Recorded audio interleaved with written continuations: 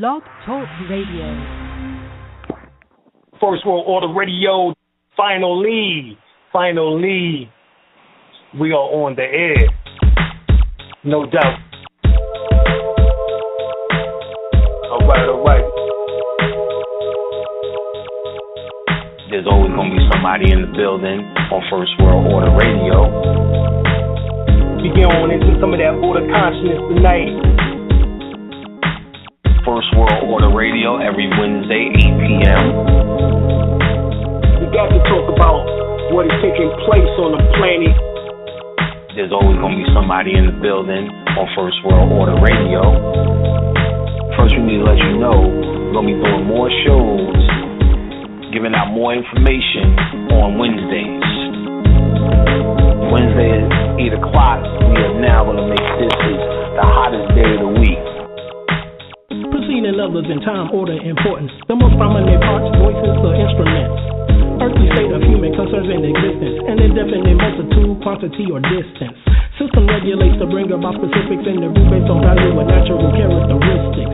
Current radiates electromagnetistics of sound through the air, same as your thoughts transmits it. Preceding others in time, order, importance. The most prominent parts, voices, or instruments.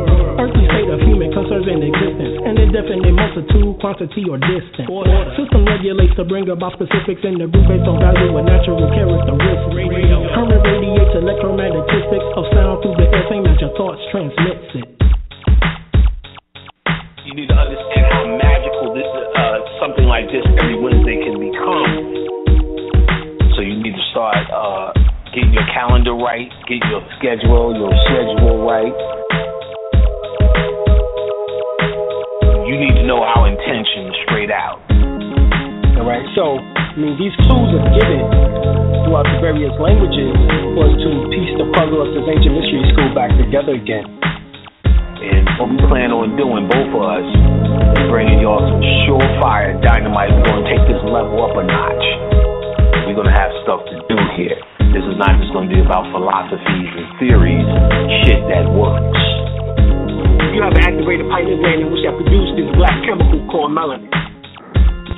What we did was gave a hard line in the sand between the different definitions of esoteric study and exoteric study. Playtime is over.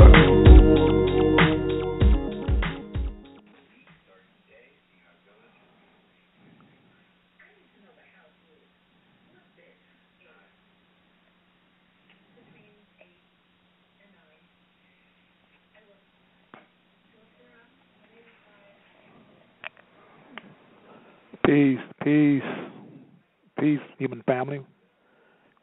All right, this is Brother Fahim with an L, filling in for Dr. Alim Bey for tonight. And our topic for our show tonight will be the history of the Olmecs. The Olmecs, and I probably have to mention the Washita as well, history of the Washita Moors, because they are both related. And so, therefore, the history is mainly somewhat together also. So I don't want to exclude the Washita Moors and just talk exclusively about the Olmecs. So, and then we'll be talking about other Aborigine, indigenous, tribal nations of the Americas and Africa as well, and the difference between certain terms that they use for Moors, derogative terms, I may say. So we'll get on with that. I'm going to start with the book first by They Came Before Columbus, The African Presence in Ancient America by Ivan van Sertima. All right.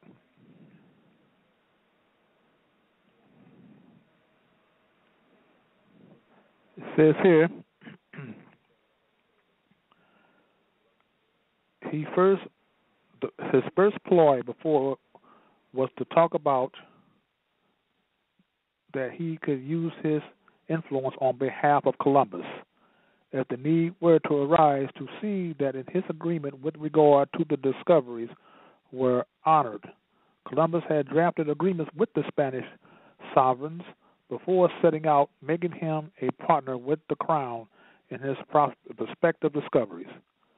These agreements referred to in his diaries as capitulation had been finalized in his absence, and copies of the documents submitted to the Portuguese king Don Juan. Said he had looked at these very closely. He understood from his reading of them that the real credit for the conquest belonged to Columbus. He was then to emphasize that this was Columbus' personal conquest, implying that it was well within the power of the admiral even now to bargain over those lands with any foreign prince with whom he might come to an agreement. Columbus was cautious. He had not yet seen the capitulation. He said he knew nothing more than the king and queen of Spain had advised him not to encroach on Portuguese territory during his journeys, not to go on to San Jorge de Mina, nor to any other part of Guinea. This is also in West Africa. And this has been announced in all the ports of Andalusia before he set sail. This was his way of saying that Spain and her agents fully respected the Portuguese sphere of power and influence, and that the Portuguese were expected to show equal respect for theirs.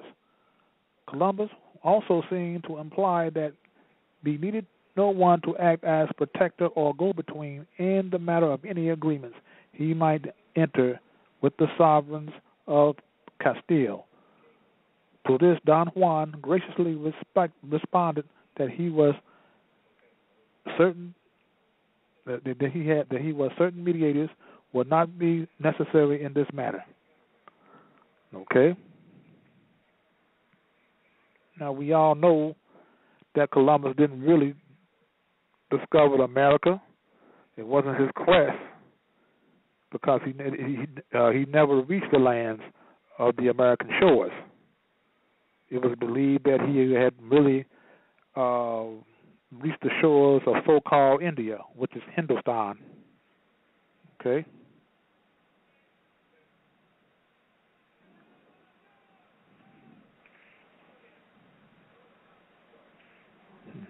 Now, go on. Here he has whatever Columbus may have personally known or felt or plotted. His argument, nothing but water to the east of demarcation line, was the best to counter Spanish suspicions and objections to the pact.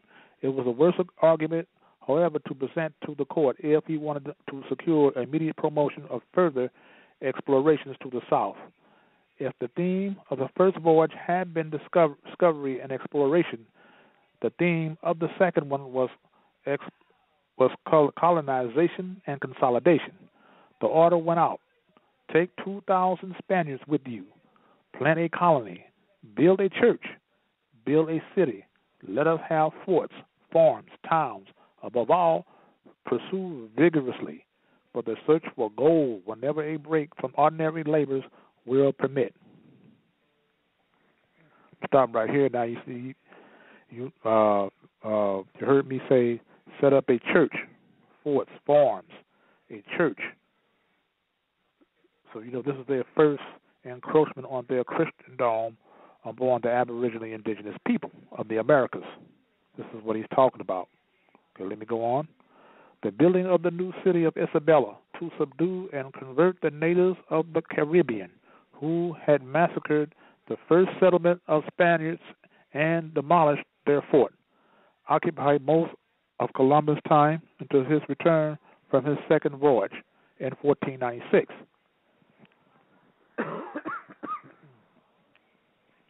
While in Hispaniola, however, something happened that confirmed and complemented what Don Juan had said. The Indians gave good proof that they were trading with so-called black people. They brought the Spanish concrete evidence of this trade. The Indians of the Hispaniola and said that they had come to Hispaniola, a black people who have the tops of their spears made of metal, which they call gulnan, of which Columbus had sent samples to the sovereigns who have been assayed, when it was found that of 32 parts of 18 were of gold, 6 of silver, and 8 of copper. The origin of the word Gonin may be tracked down in the Maldive languages of West Africa through Mandingo, Kabunga, Taranka, Kankaka, Bambara, Mande, and V. And V, we have the form of the word Ka-Ni, which translated into native phonetics would give us Guanin. In Columbus Journal's gold is given as Kona, COA-ENA, which Guanin is recorded as an island where there is much gold. Okay, this is what they are looking for: gold, silver, anything that they can lay their hands on to rape our lands for their own personal agendas. Let me go on. It says here, the African spears presented by the Hispaniola Indians, which corroborated Don Juan's statement about the Guinea boats, with just one number of new factors pushing Columbus towards the exploration of the route from Guinea. His brother Bartholomew arrived in Hispaniola in command of 3 caravels on June 24th, 1494. The admiral had not seen his brother for many years, and Bartholomew knew more. Lest Cassis tell us that Christopher himself, of the intelligence coming out of the Portuguese African world, Bartholomew had worked as a choreographer in Lisbon, where there he had drawn numerous maps for mariners, and he witnessed yearly the return of ships which had been navigating to the western lands of Africa by way of the ocean. Enlightened and moved by the tales told him by those who refused, as one might say, from another world, and himself more versed in maritime affairs. He communicated to his elder brothers his reasons and arguments, proving to him that in sailing away from the southern part of Africa and directing his course straight upon the ocean sea, he would surely arrive at continental land. Talking about the Americas again. Okay. Now I'm going to start with the book called A History of African Olmecs, Black Civilization of America from Prehistoric Times to the Present Era. Okay. It is very likely that very first inhabitants of the Americas were so-called Negrotic blacks from Africa and Asia, who arrived in the Americas earlier than 100 years before Christ. Okay, I'm stopped right here. What they are talking about 100 years before Christ, or a little bit longer than that. It could have been, we really don't know, because no one can really trace our history, because our history always go back further, even further than 100 years, further than, some say, 2 billion years. So no one can really say how long or what time or when did we start on this earth land. No one can trace our history. No one really knows. Okay? Here we go. This occurrence would have taken place during the period in human history when the only Homo sapiens were so-called Negrotic blacks and recent migrants from Africa who entered into an uninhabited North and South America. To understand this possibility, which is becoming more factual as further evidence is gathered, we must consider the fact that mitochondrial DNA studies done over the years have already fortified the evidence which points to the monogenetic origins of all humans present to a source somewhere in Central Africa. Furthermore, all humans came from this Africa source and developed into distinct races only about 40,000 years ago. This means that the so-called black race, Negrotic, existed for more than 100,000 years before all other races came into being. Okay. Well, he's saying that everything came from Africa.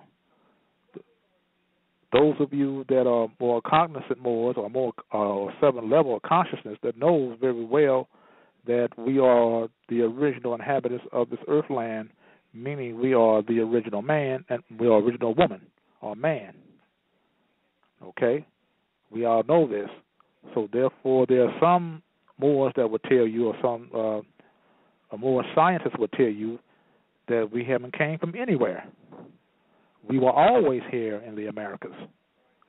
We didn't come from anywhere. We was always already here. Same thing with China or Japan or any other country that we had inhabited. Because how many people really know we are the first really Chinese, or the original Chinese, the original people, the inhabitants of China were Moors. Or you could say Manchuria, because Manchuria is actually the country and China is the corporation. But I'll get with you on another subject on that, another topic. I'm turning you on to the history of the Olmecs. All right.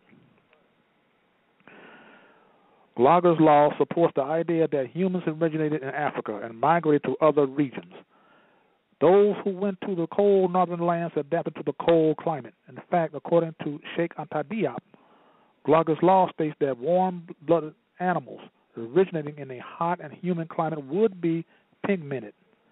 This fact clearly indicates that the very first humans to inhabit the Americas and the entire world came out of Africa between 200,000 to 100,000 years ago. According to the Gladwin thesis, blacks were in the Americas as early as 70,000 BC, before Christianity. These first blacks may have been an Australoid type, as well as diminutive blacks such as the Pygmies, Octa, Bushmen, and others. Stop right here. Okay, you're talking about these blacks may have been the Australoids from Australia, what he's talking about. Well, I'm here to tell you there's no such race of people as Australoids. They are aboriginally indigenous people of so-called continent of Australia. As a diminutive blacks such as Pygmies. Pygmies, what he is talking about, Pygmies is a what you call a misnomer for Twa, for the Twa people. They were very short in stature. These were the Twa. Pygmies is a social, political, Western European term for Twa people. Okay, let me go on. It is unlikely that the prehistoric blacks who remains have been discovered in the Americas, evolved from Mongoloids and developed in situ in the Americas into Negrotic racial type. Okay, stop right here again. Okay, the Mongoloids. He's talking about Asians, people from Mongolia that came from the Bering Straits through Alaska, through Canada. That's how the most distorted history of the first inhabitants, what they teach a lot of people, that they were here first, and we came after them from the African continent. But I'm here to tell you that's not true. We were here before them. We were the first inhabitants of America, period. Okay? The so-called Mongoloids, what they are referring to as Asians. That's what they're referring to. Okay? All right, let me go on.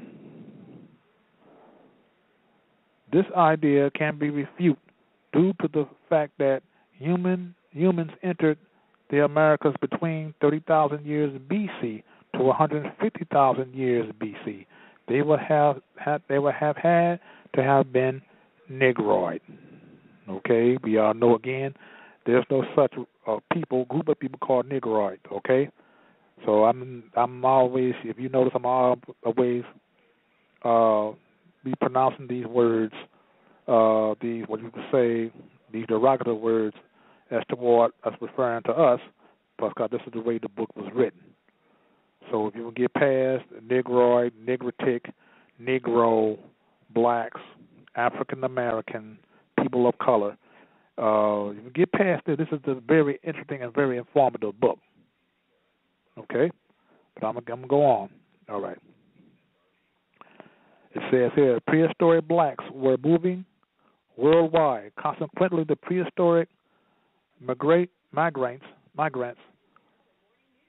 to the Americas during the period would have had to have been Negroid and black. Negroid and black. Okay? Which one is the difference, what he's trying to make a difference out, I don't know. Okay? So it seems more possible that people who were Negritic changed into the Mongoloid type in the Americas and others in order to adapt to the cold climate in the north.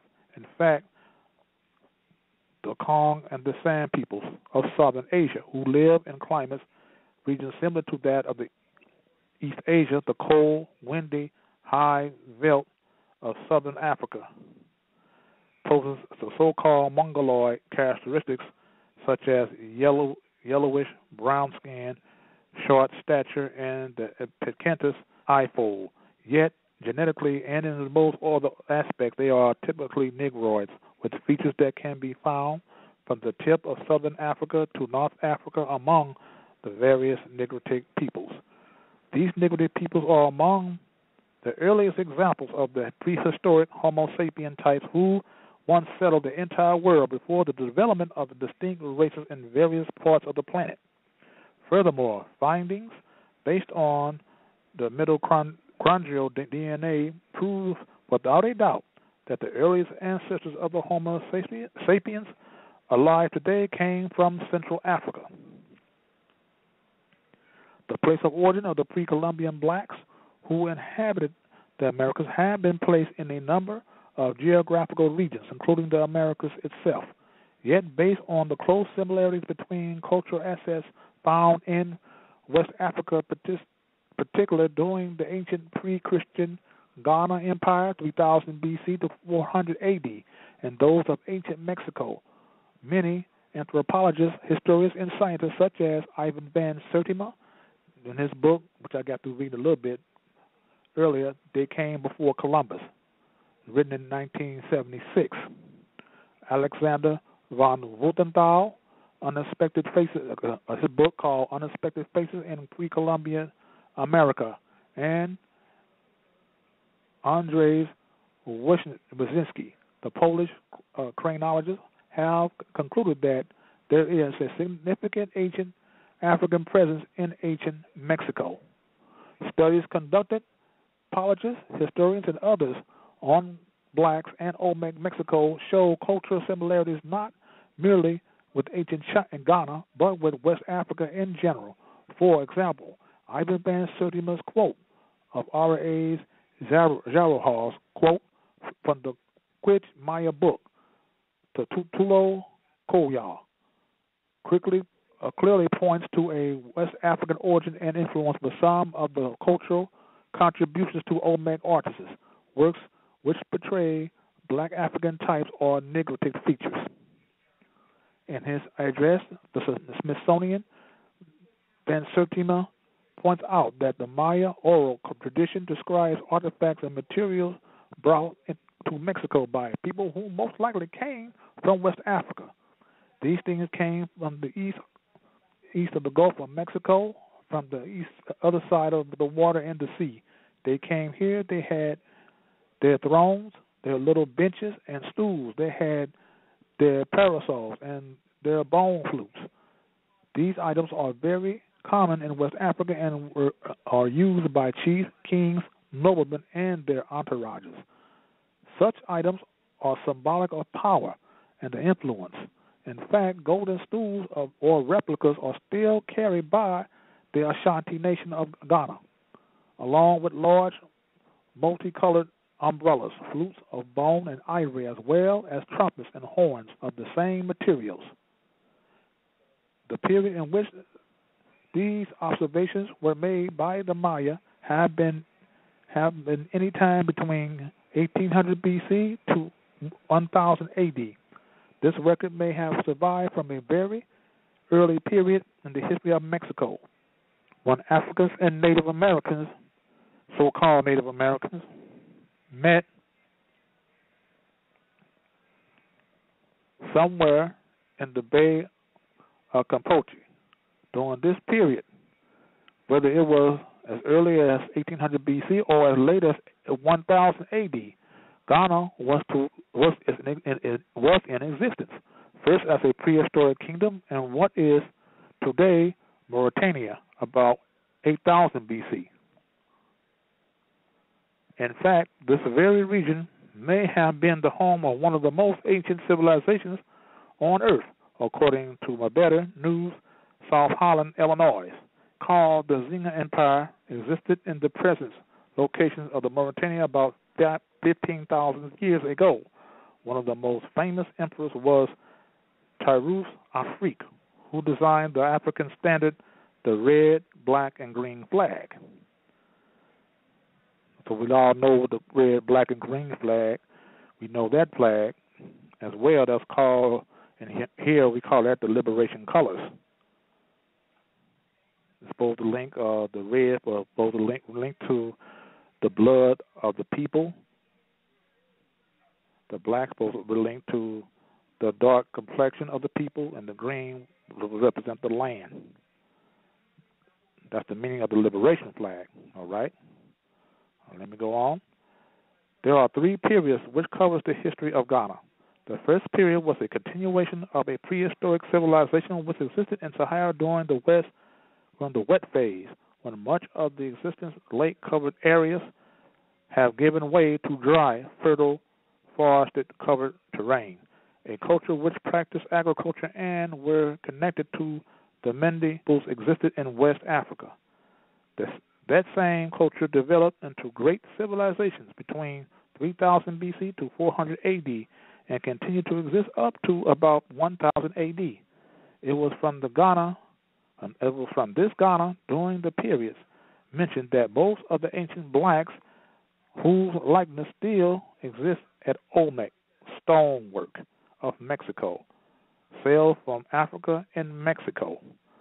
Ghana's earliest roots began in the region of Mauritania about 15,000 years ago. New information places a civilization called the Zinga Empire in the region of this very ancient period. During more recent times, between 10,000 BC and 3000 BC, the Mende agriculture complex and the Niger-Congo language family developed.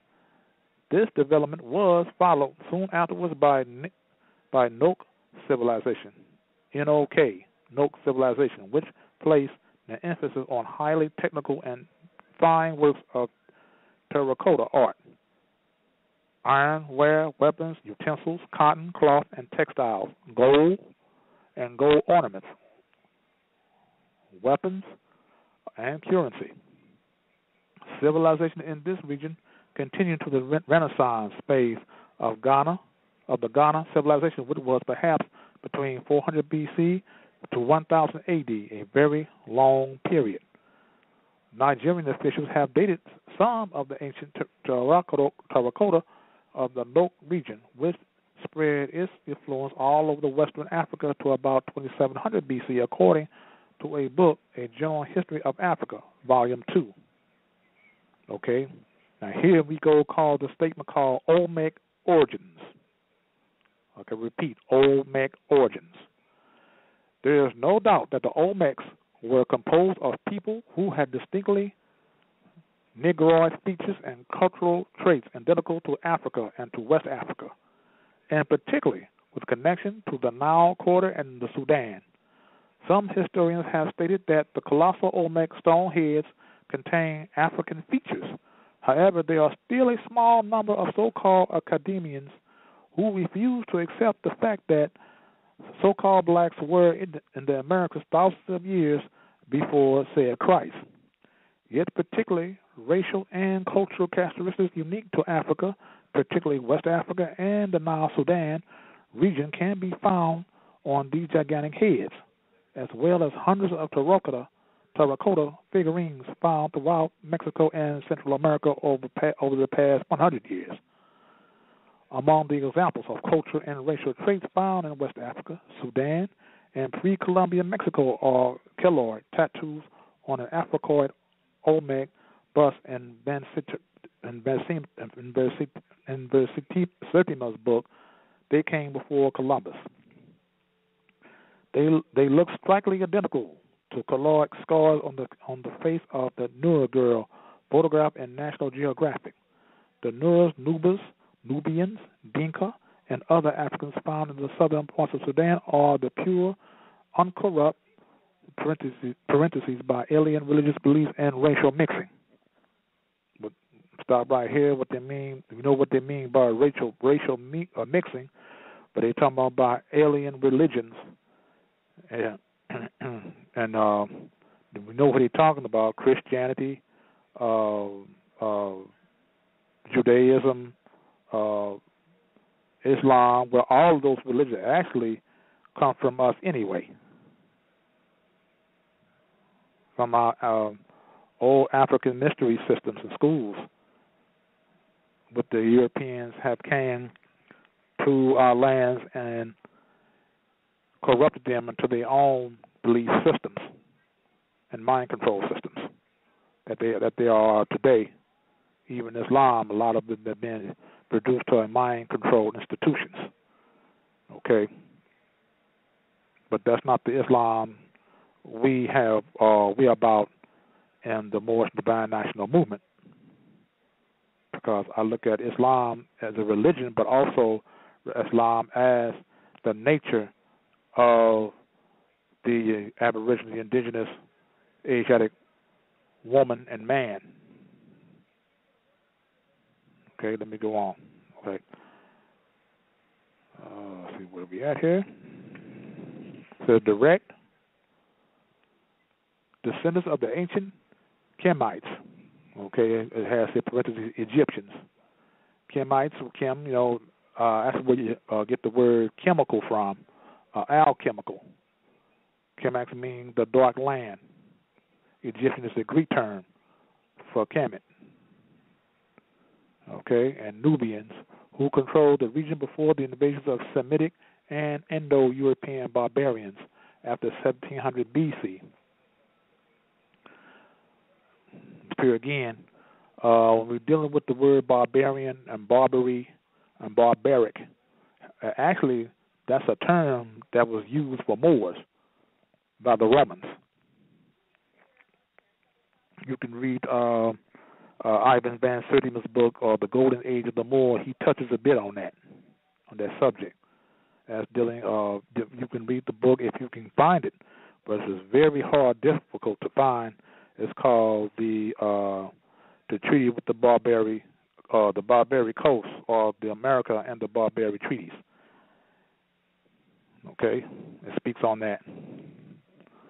Okay, let me go on. Okay, it said the wearing of the disc or lip plates by some individuals in tribes such as the Ubangi and southern Ethiopians is also a custom among present-day American Indians in South America, and was the custom during the Olmec dynasties about 1,000 years ago. In fact, some terracotta and those figurines and heads, which present Negroid persons who showed this characteristic, a large stone head which portrayed the typical Indian racial characteristic, also showed a plate lip feature. Now I'm going to give with the word, the term Ethiopia also is a Greek term that they use for Abyssinia. So they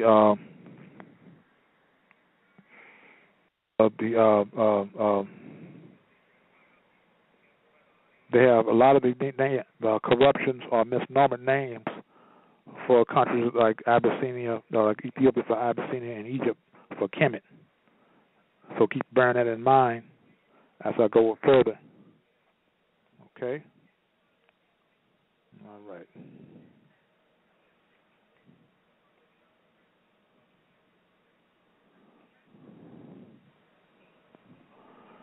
An article written by M. Grundy in Ancient American Volume Number 3, Issue 18, makes a statement that further research would have made unnecessary. He states the vast majority of figurines portrayed have distinctly Far Eastern facial characteristics. They have narrow slanted eyes, and their hair is always portrayed as perfectly straight, without any suggestion of the tight curls. Of course, there were Asiatic Olmecs in Mexico. These resembled the Chinese more than any other Mongoloid group, including the Native Americans. Yet, a significant number of the Olmecs were blacks of the African Negritic type. Their racial characteristics and features are distinct from that of the Mongoloids, and their curly hair is carved on the top of one of the massive heads of basalt. Another giant stone had found at Tres Zapotes. Number 2 was carved with 6 African braids and tassels on the back of the head. A large stone had carved in the front of what was a large stone sarcophagus. Not only portrays typical African Negroid racial features, but the hairstyle is clearly an Afro hairstyle. This head was carved around 1100 BC and is now being displayed at San Andres Tuxtla, Veracruz, Mexico. Van Sertima's African presence in early America also contains a number of Negroid Olmec statuettes and terracotta works with hairstyles used by Africans in Africa and nowhere else, including the Pacific and East Asia. African hairstyles used only in Africa and not in the South Pacific and Asia, where at least 400,000 or 400 million straight-haired, curly-haired, and kinky-haired Negroids presently reside. Tribal scarification, goatee beard with slanting and non-slanting eyes. Both types are found among the specific African nationalities such as Kakong San Manbetu and others, and even hairdresses, common among West Africans in ancient times and to this day, are a part of the characteristics of a large number of typically black African portrayals. These have been found among those works that have been sculpted with the typical Asiatic or American Mongoloid characteristics. The question which confuses many researchers is where the Mongoloid Native Americans, the original creators of Olmec civilization, or where they joined by African American or Africans from West Africa, the Sudan, Egypt region, or even blacks from the Qing or Xia dynastic period of ancient China, when blacks were a significant proportion of the Chinese population and ruled China's southern regions. As I said before, we were also the original inhabitants of China. The original inhabitants of China was Aboriginal indigenous Moors, no doubt, because I say before and I say it again, we are the original people or the original inhabitants of this earth land. It is my belief that actually we all, from all these continents all these continents on the earth, not just Africa, but all over the earth. One can say it may all started in Egypt, all started in Nubia, but some people may say maybe not. Maybe a lot of these things were started here in the Americas. Though there are certain mounds. I was watching on a DVD dealing with the Olmecs and the Washita Empire, and they had certain mounds that predated the Great Pyramid of Giza in Egypt. I don't know how many thousands of years. So it's sort of The sort of kind of, I don't really know, but everything is, most people is geared towards the first civilization started from Africa. So I'm going to get off that. I'm going on. Says here, the colossal Olmec heads portray eyes that are common among the vast number of Africans of ancient times as well as of today. It has always been possible to find at least 3 out of 10 Africans with the slant eye characteristics commonly known as the epicantic fold. In some nationalities, tribes such as the Kong San Betu, the Saharan nomads and settlers, Bantus, and the West Africans, the vast majority of members do carry this facial characteristics, which develop due to the types of environments these Africans inhabit.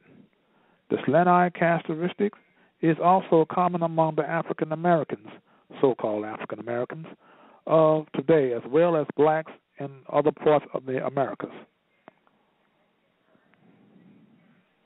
High cheekbones are very common among blacks in Africa and the Americas, yet these features did not originate with mixing with the Native Americans, but were part of the general set of racial features of Africans coming from the west region of Africa, the Congo region, and the central southern Africa. The Diego River Museum, the Jose Sians collection of the Alexander von Wudenthal Humanities Americas collection contains work of terracotta created by the Olmecs with racial features that are unmistakably African and Negroid. Some anthropologists and historians have asked for the skeletal remains in black Africans as proof that they were in the Americas in Mexico during the Black Olmec dynasties 1100 BC to 400 AD. Indeed, proof exists for the physical existence of blacks in the Americas, not only in Mexico, but throughout the Americas. For example, skeletal remains of blacks were found and analyzed by the Polish phrenologist Andrzej Wawzinski, according to Van Sertima.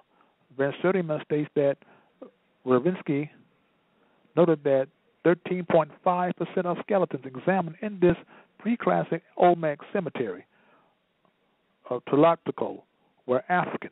In late years, the number decreased to 4.5 due to intermixing with the Native American Mongoloid population. The skeletal remains of these Africans found in the Olmecs sites were not remnants of the original prehistoric Negroid black Africans and black Australoid Africoid migrants who began arriving in the Americas during a period from 70,000 years before the present through 10,000 years ago, but were more recent Africans from the West African region, the Nile Sudan area, and Shang and Xia China, who may have arrived between 6,000 BC to about 400 AD. These Africans sailed from Africa across the Atlantic to the Caribbean region, Mexico, Central America, the southern states, and the eastern regions of the U.S. In fact, the Ouachita Nation, or what is used to be the Louisiana territories, had lived on this continent of the U.S. Okay. Now he said the Ouachita.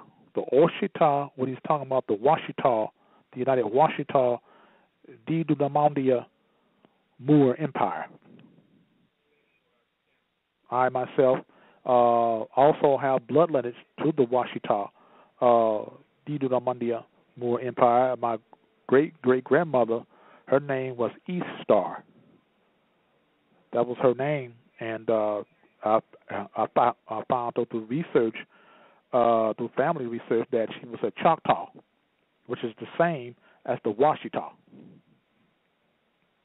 To show you, I'm one of probably the many Moors in this North America that gives proof that we are the original inhabitants of this earth land. All right?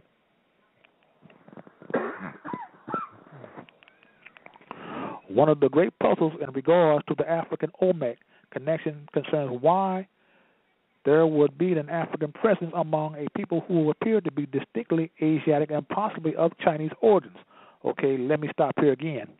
Okay, I have certain personal discussions with certain Chinese, Japanese, Vietnamese, Koreans, and et cetera, of the Asian continent that so-called resides over here. And each time I talk to them, I never recall them ever refer to themselves as Asiatic. Okay? They always refer to themselves as Asians. Just Asians. It's A-S-I-A-N-S. Asians or Asian. A-S-I-A-N. Asian. Never Asiatic. Okay? So Asiatic is another, as you could say, another Western political social term for Asians. Like Native American is a social political term for the indigenous or so-called Indians in the Americas. Okay, let me go on. Okay. Many find this connection to be mind-boggling and far-fetched, yet there was indeed an ancient connection between Africans who migrated from the region of Cameroon, West Central Africa, what they're talking about, with prehistoric China. Cameroon is the very same region with Bantu-speaking Africans began a massive migration in all directions earlier than 1,000 years before Christ. In fact, an ancient Bantu script found in Cameroon called the Bamoun script. This clearly shows that the ancient people of Cameroon have spread more than 2,000 miles from their home base towards northeast Africa and further towards Mesopotamia and China in the east, as well as across the Atlantic to the Americas in the west. A significant piece to this puzzle is the fact that a black dynasty or large number of blacks were part of the Xia and Shang in 1788 to 1122 BC, a period when blacks consisted of a large proportion of the Chinese population and ruled their own nations in the southern part of China. According to Wayne B. Chandler, there was a black African element in ancient and pre-Chinese China. The largest elements during the Shang culture was the classical Mongoloid type and the Oceanic Negroid, having a major influence on Shang culture and civilization. Furthermore, the Chao dynasty, who overthrew the Shang dynasty, described the Shang people as having black and oily hair. Also, Negroid artifacts and works which portrayed faces clearly show African racial characteristics, such as hairstyle, including braids and mohawk type, short cropped hair, flat noses, non-slanting eyes, full lips, and other. These works were found in the Shang dynasty, a last capital called Anyang. It must be pointed out that there is a region in Cameroon called Anyang, where the ancient black Bak tribes responsible for developing civilization in ancient Mesopotamia, Elam, and the Far East, are said to have originated. Those of you that have studied the esoteric meaning of the Moore Science Temple Circle 7 know what they're talking about when they say Elam. Okay? Or we may say Eloah. Keep going. Okay. Wayne B. Chandler explained that the Bak people came out of Africa and founded by the civilization of the ancient Akkadian and Elamites.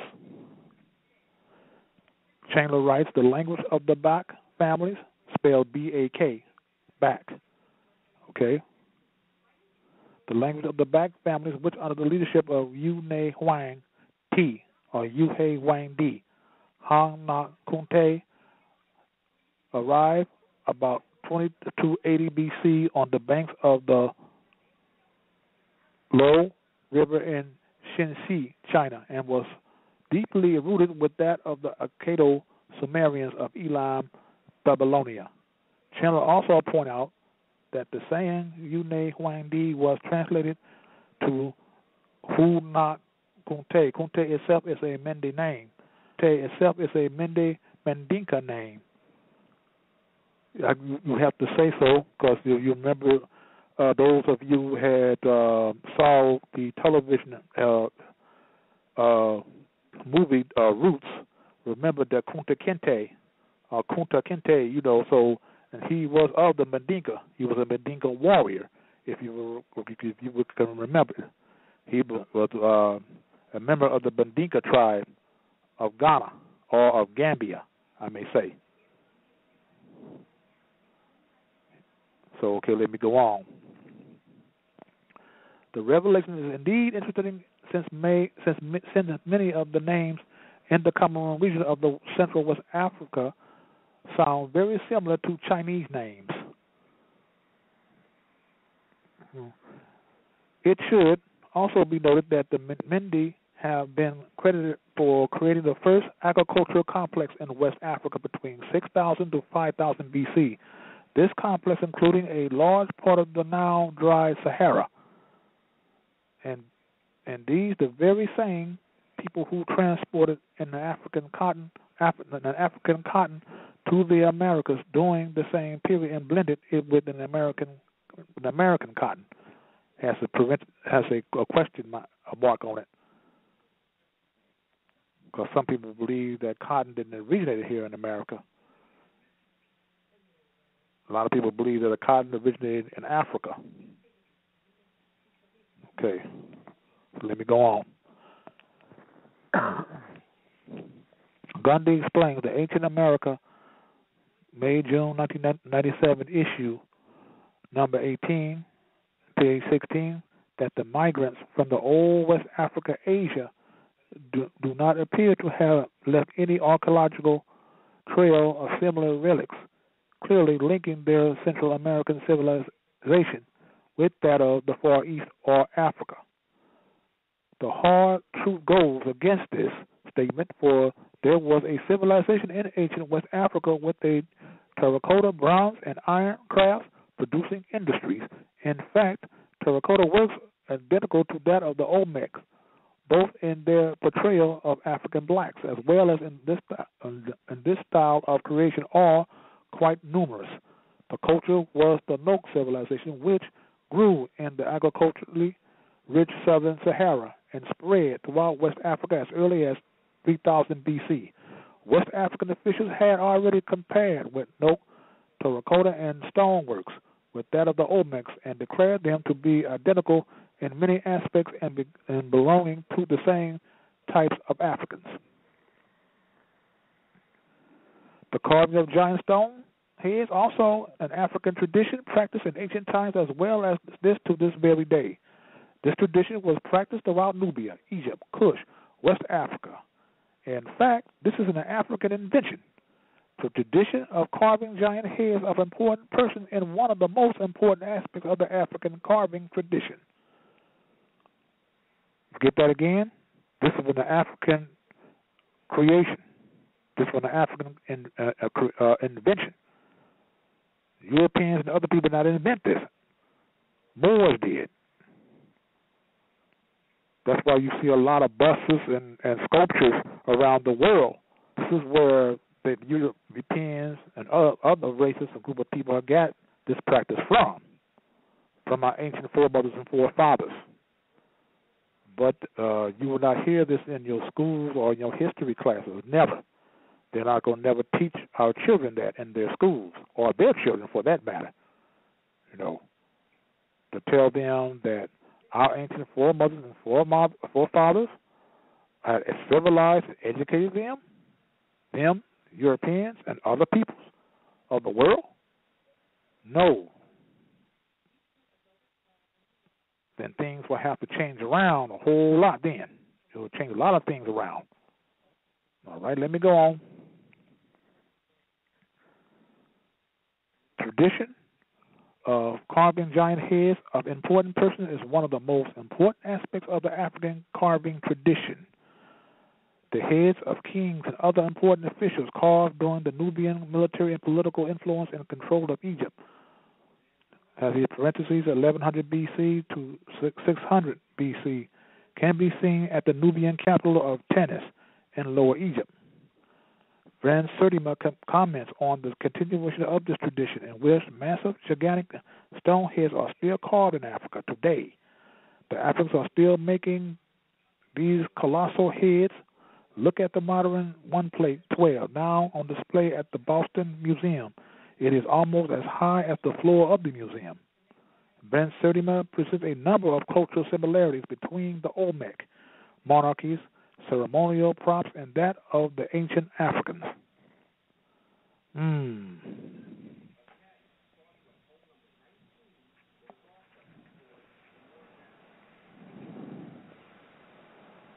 Okay. Go on, see. It says here, this chapter here, it says, were blacks in the Americas, it has a question. There's a question here. It says, were blacks in the Americas before the Mongoloid invasion? No. Okay. You answer this right now. The above question has already been answered, which it has, because it has been answered by a lot of our historians of the Moorish Divine National Movement and of the Washita Didolamamdia Moors as well. We're known as the oldest Aboriginal indigenous group of people on this earthland. That has been proven and has been also been proven by the United Nations. Our United Nations project number is 215/93. It has been recognized by almost all the nations across the globe. So yes, we are the oldest. If we are the oldest group of Aboriginal indigenous people, therefore, what do that make everybody else on the planet and other tribal nations here in the Americas and on the African continent as well? Then they all are descendants from our ancient foremothers and forefathers. If I'm wrong, correct me. I don't have a key to punch you in. So I'm sure I'll have somebody that probably will object to me what I'm saying. But put me to a challenge. As I say for that, bring it on. Okay? All right, let me go on. It says here, the above questions has already been answered. Blacks were in the Americas before the evolution of the Mongoloid type, from the original Homo sapiens and Negroid type who entered Asia over 100,000 years ago. Blacks were in the Americas when no other racial group existed, and these blacks, according to solid evidence, were in the Americas as early as 70,000 years before the present. Okay, I'm going to stop right here.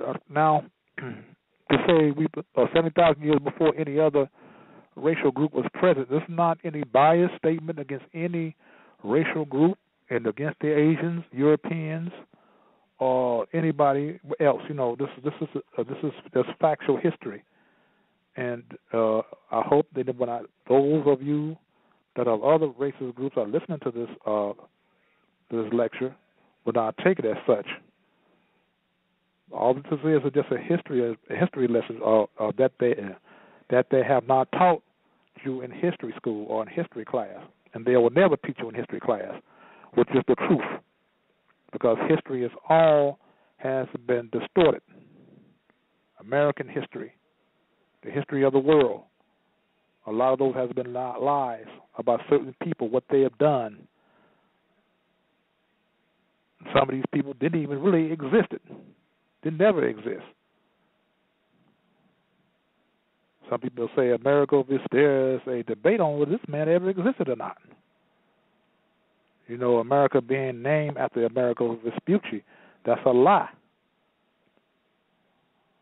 America is the distorted name of the Almaracan or Almarak or Almaruca, A-M-E-R-U-K-A.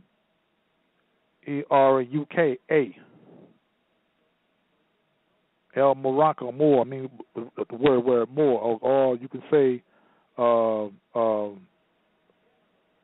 Mesoamerica. At one time, both of the Americas and the African continents was joined together. You need a ship or a boat to cross the Atlantic Ocean. You would just walk across. Because we were all one, or it used to be called, some people say Pangea, spelled P-A-N-G-E-A, Pangea, Pangea, P-A-N-G-E-G-E-A, Pangean. Okay, let me go on. Okay, this says here, the Gladwin thesis clearly explains in Man Out of Asia that at least 4 groups of people migrated to the Americas in the very ancient times. They were the black Pygmoids.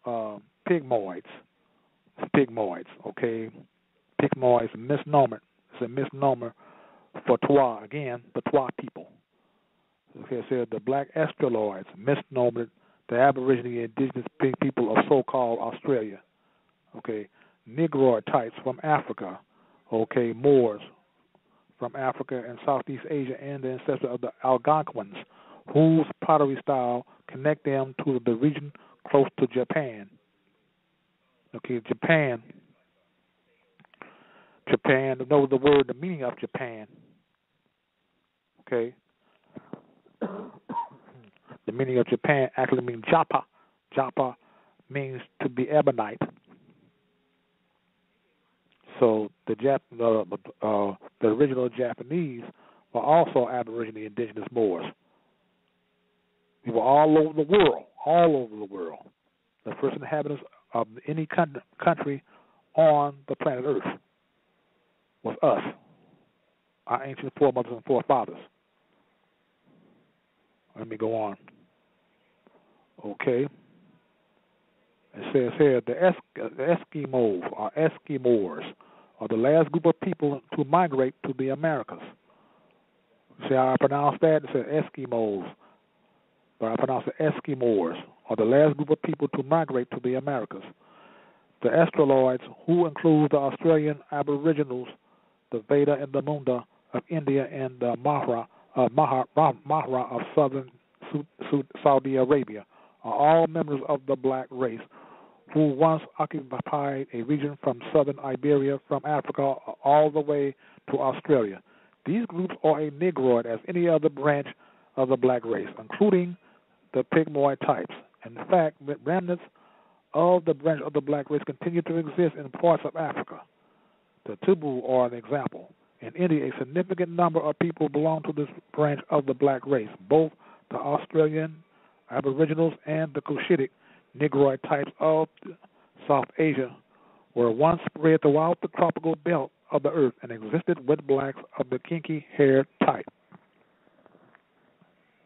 Okay. As the Australoid moved into Australia and the Far East,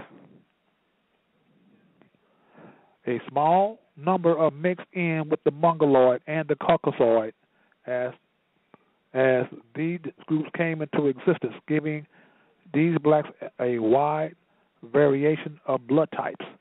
Differences in blood type with some Africans may also be due to the extensive and lengthy period of time that the Australoids of Australia and those of Africa have been separated.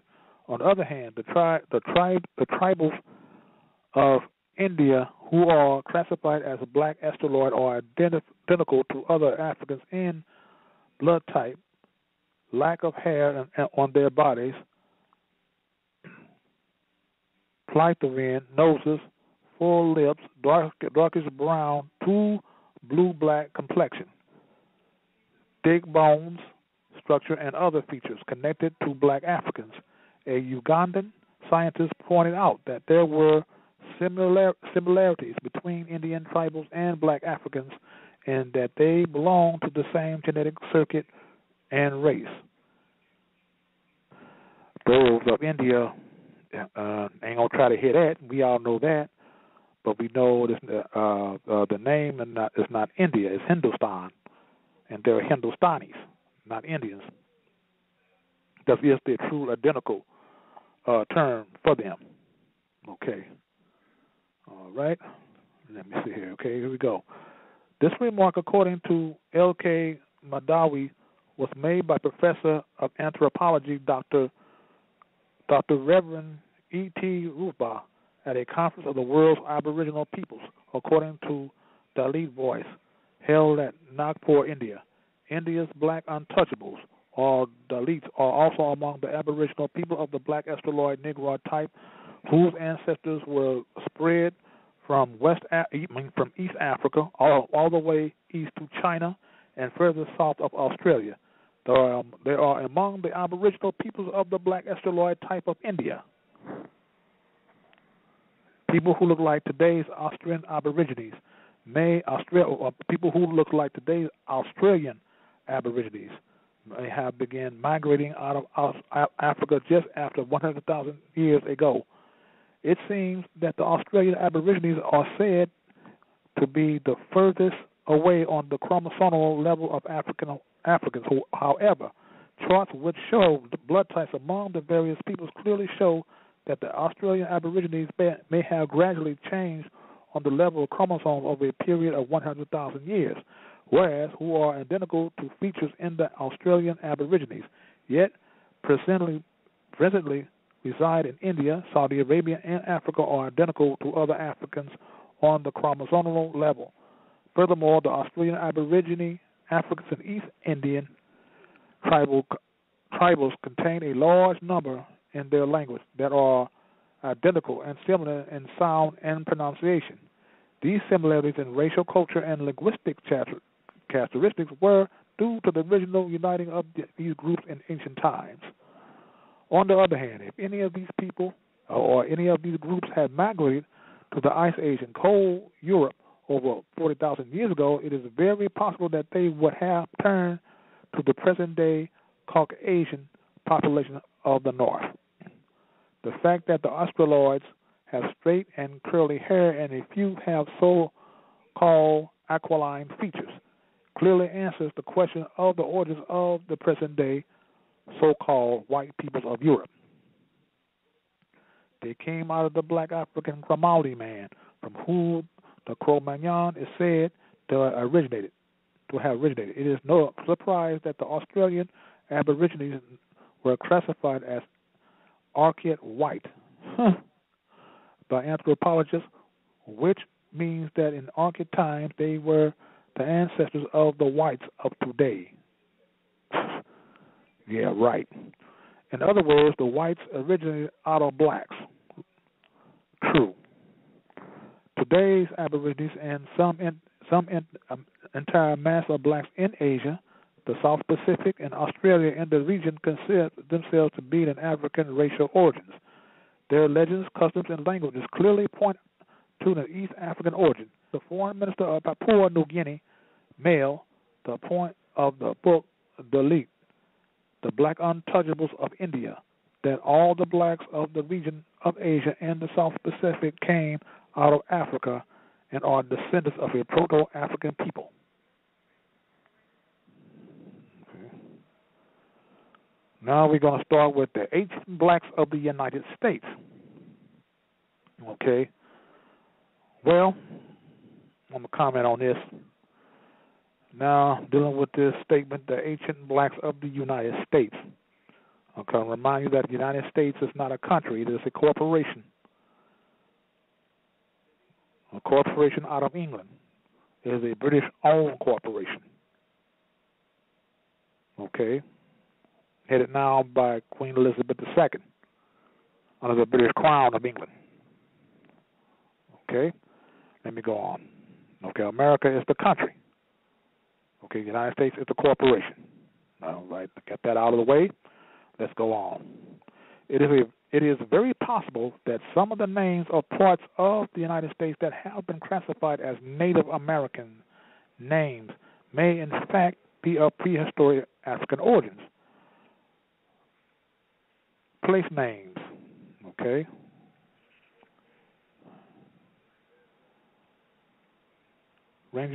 Place names ranging from an area beginning with Florida and stopping at California and Mexico contain a wide variety of names that sound very familiar to African place names. Names such as Cocamongo, Washita, Kahunga, Oklahoma, are names found in the United States, yet similar names can also be found in Africa as Kokia, Kwasi, Kawanga, Tuli.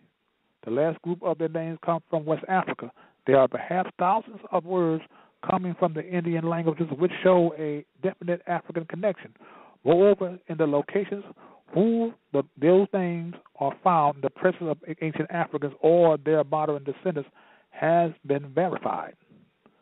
The Olmecs, who came out of West Africa and the Nile region of the Northeast Africa and East Central Africa, have been discussed briefly. However, other groups such as the pro-Columbian and the pre-Christian Mandinka speakers of West Africa, blacks from Eastern Africa, Swahili civilization, and blacks from China and South Pacific also made it to the Americas. The very name California may be of pre-Columbian African origins. That name originates from the name of legendary black Amazon queen Calafia, who existed in California before the Spanish invasion. During this period, the Spanish believed that California was inhabited by blacks. This belief was fortified by a book written by Monteiro de Ordonez called Journey to Esplandian during the year 1500s AD. Moreover, documentation exists which includes photographs, logs, paintings, and the living descendants of these free Colombian black Californians, which verify the fact that California and much of the Southwest stolen and occupied by the Spanish and their descendants was once the land of the black people. This land was not fully occupied until the late 1800s. Many of these native black Americans moved into the cities where they blended with the African American population migrating from Mexico and the southern United States. J.A. Rogers presents a photograph of one of these real and legitimate owners of California and the Southwest in his book, America's Gift to America. I would advise a lot of people to try to get this book if you still can, if it's still in print. It's a very interesting book. I have lost it a while ago, a couple of years back. I'm going to try to get this book myself.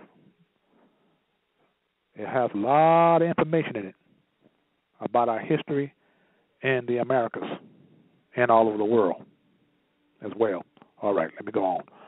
Other books show that blacks being herded by Spanish Californios on horseback just before the period of American occupation of California.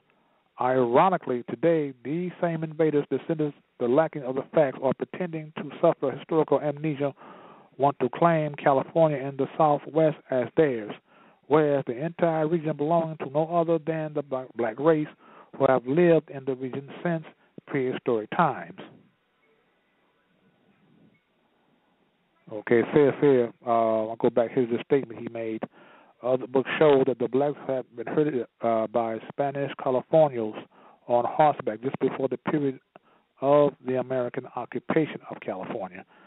Okay, he's like American, well, it's already America anyway, dealing with the North American continent, which is the North Al-Moroccan, or the Moroccan Empire.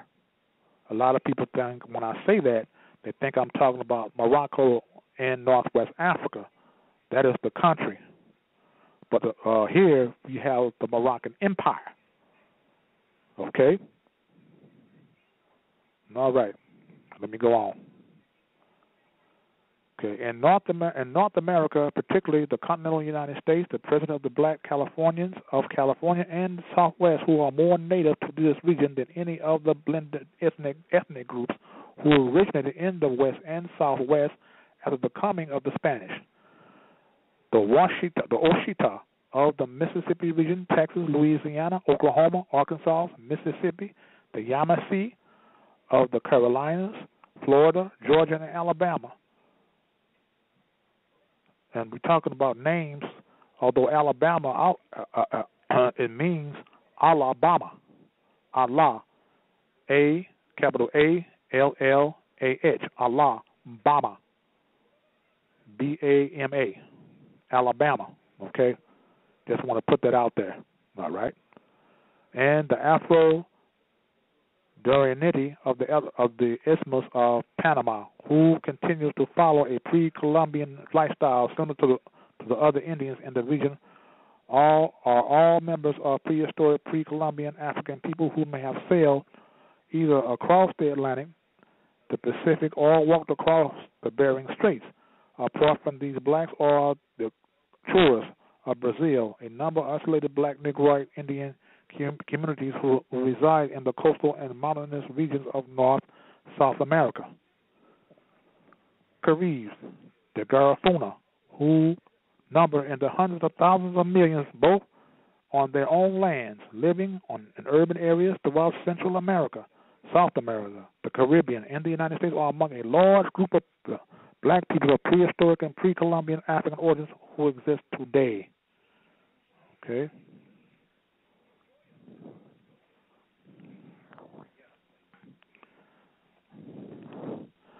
Some of these blacks have kept vestiges of the ancient cultures and origins, which connects them to Africa between 2000 BC and the earlier Middle Ages, 500 to 1000 AD.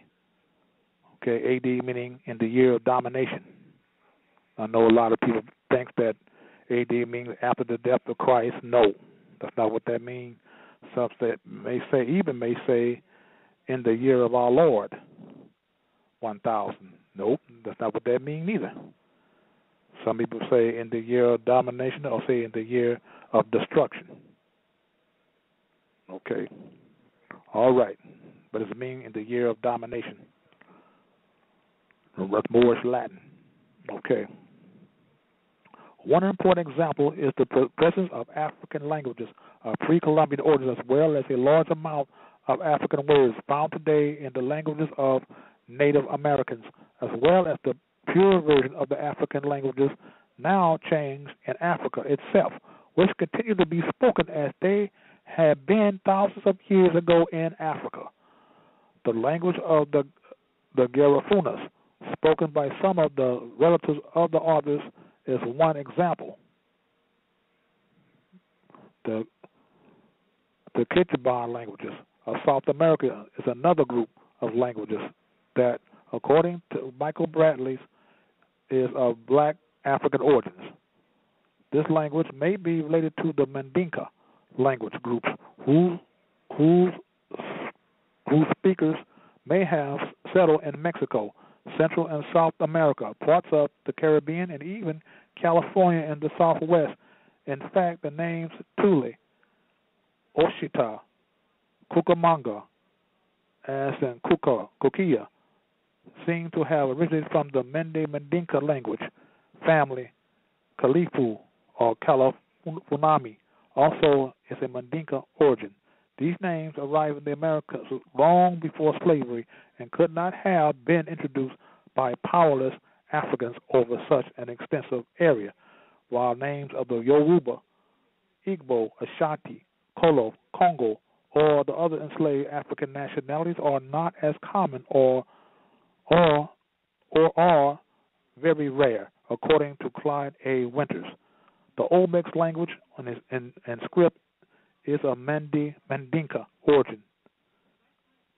Okay? In retrospect, the ancient Africans, whether beginning about 100,000 to 200,000 years ago, 70,000 years ago, during the Olmec civilization, which they helped to create, or as recently as the years before Christopher Columbus has always been in the Americas. That makes America one of the original homes of blacks in the same manner as all the Southern Asia and South Pacific area, Australia and Caucasian Europe. Okay. Now, in my understanding of my own research, we have been, it shows, and even in this book here, like I say, if you can get past the Negroid, Negritic, Black, African American, Negroid, and all these other crazy terms, people have gotten, even our own so-called black scholars keep terming our people. This is a very informative book, and I recommend a lot of you to have it on your bookshelves in your homes. All right? Okay.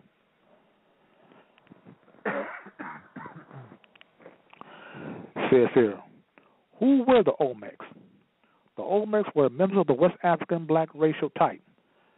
There is also evidence that the same type who inhabited the Nile Quarter in today's Sudan migrated through West Africa, crossed the Atlantic, and settled in Mexico during the formative period of Olmec civilization at about 1200 BC to 400 BC.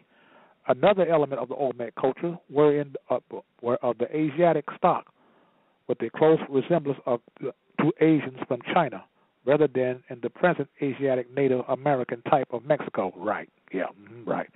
Who have mixed in with Africans over the past 4,000 years. Overall, the Olmecs and the Olmec civilization resembles the civilization and cultures of ancient West Africa, Nubia, and Egypt, respectively. There are various versions on the approximate period of time in black Olmecs. Afro-Olmecs began to Afro-Olmecs. No such thing as Afro-Olmecs. Afro is a hairstyle. All right? Okay. All right, let me go on. Began to influence and help build their civilizations. Ivan Van Sertima points out in African presence in early America that a period of 948 BC to 680 BC may be the period of cultural flowering experienced by the Olmecs in Mexico. By the way, that's how Mexico got its name, from the Olmec, from the term Olmec, or from the name or word Olmec. Okay, you have a lot of Mexicans that might want to argue with that. Of course, they ain't trying to hear it, and they don't want to hear it because it rocks their world. So, but that is the truth, and that's what I'm dealing with, truth. Because a bunch of lies is nothing.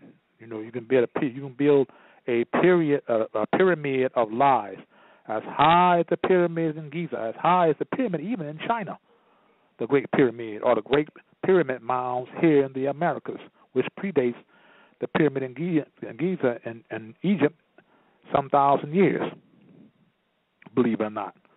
And you put, if all those were lies, you could put one rock of truth on top of them, and they will fall.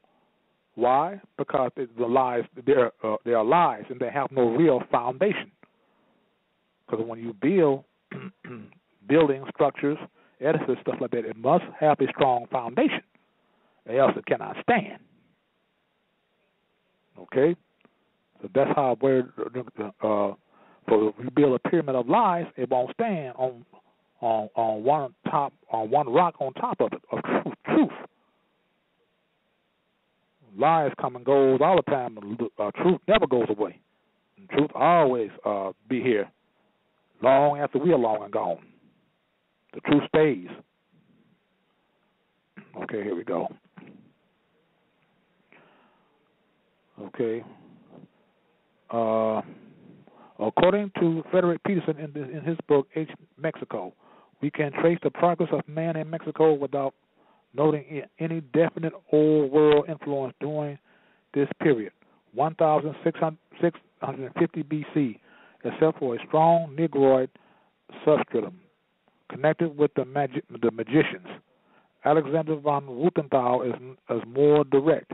He states in Unexpected Faces in his book, Unexpected Faces in Ancient America, the startling fact is that in all parts of Mexico, from Campeche in the east to the south coast of Guerrero, and from the Chiapas next to Guatemala border to the Panuco River and the Huasteca region north of Veracruz. Archaeological pieces representing Negro or Negroid people have been found, especially in archaic and pre-classic sites. Michael D. Coy explains further in regards to the period of Olmec civilization. A long series of radiocarbon dates from the important Olmec sites of La Venta span the centuries from 800 to 400 BC, placing the major development of this culture entirely within the Middle Formative. There is now not the slightest doubt that all later civilization in Mesoamerica, whether Mexican or Maya, ultimately rests on an Olmec base. Some writers place a much earlier date for the people of Olmec civilization in Mesoamerica. Willard P. Luce submitted a photograph of a young so-called black male with kinky hair and Negroid racial features to the magazine Ancient American. Issue number 13, his captors states young Negro. Note, kinky hair, style, and very similar to Negro by Wuthenthal, 1975, figure 997. Wuthenthal says his piece is from Tabasco, Mexico, and is pre-classic 1800 BC to 250 AD. The specimen from the same period, probably the same date as figure 4. It is a 4.4 centimeter high. Luce concludes in his article, from 3,000 years ago up until the time of the early Spanish explorers, there is a continued record of Negro presence in Mesoamerica. There is also evidence of very early human occupation in South America and Mexico. It seems to this writer that these early inhabitants more logically came from Africa than from Asia. Until we know how Negroes came to be in Mexico as early as Olmec times, we cannot assume that the Asiatic migrants precede Negroes in the New World. The Asiatic migrants eventually became dominant can be attributed to the four larger numbers of people coming from the north, and then those who were able to cross the Atlantic. Okay. It is quite obvious that a significant portion of the Olmec civilization was created by Africans from West Africa during the Olmec civilization, 3000 BC to 400 AD, as well as the Africans from the Nile region, Egypt, Sudan, who were also a part of the populations of West Africa during this period, as well as long as the period of classic Nubian civilization, 4500 BC to 4500 AD. It is clear that the Nubians, Kemites, and West Africans and Canaanites, who were Negroid and were called the Phoenicians, made joint journeys back and forth between Africa and the Americas between 3000 BC to 500 BC, even with the destruction of the Phoenician commercial power and the occupation of Egypt by so-called white Asiatics and Arabs. The West Africans continued to make journeys to the Americas on their own until the very day Columbus landed in the region. In fact, these journeys continue into the early 1500s AD. Okay. Now I must come in again. Okay, in this phrase as white Asiatics. Okay, first of all, there's no such thing as white Asiatics. There's no such thing as white people. They don't exist. It's a status, not an identity of a real people, of any real group of people in the human family. See, they were Europeans, or we can say Albions. Okay. All right, I'm getting touch on that more on another subject and on another lecture. All right. Okay, here's it. The Olmec origins. The fact that the Olmecs were of Bronze Age Black African origins cannot be underestimated. Previous statements and references in this text underscore this fact. Yet the origins of the Black Olmecs in the regions outside of Africa, yet with African inhabitants and culture bringers who established themselves in these lands, must be taken into account. In other words, in prehistoric times, the Nubian, Egyptian, West African, Phoenician civilization and culture was a worldwide phenomenon, which was not restricted to Africa and the Mediterranean. Mediterranean meaning Middle Sea.